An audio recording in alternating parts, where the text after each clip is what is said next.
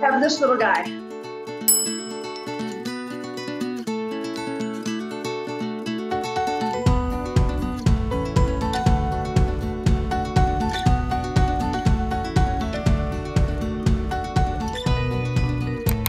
Hi there. Our commander, Bob Crippen, actually ordered us to stop for a minute and pivot away from the space shuttle and look around. And he said, taking the fact that you're 190 miles above the Earth, you're doing 17,500 miles an hour. You're pilot in command of your own spaceship. That's what a spacesuit is. It's a body-shaped spaceship. And you're actually really here. And I was forever grateful that he did that.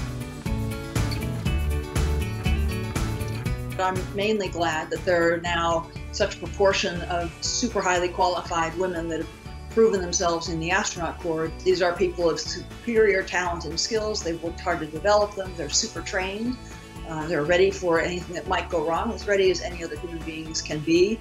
And I think it's to NASA's credit that over the decades since 1978, there has been an effort to infuse the talent pipeline, so more and more qualified women and people of color come forward.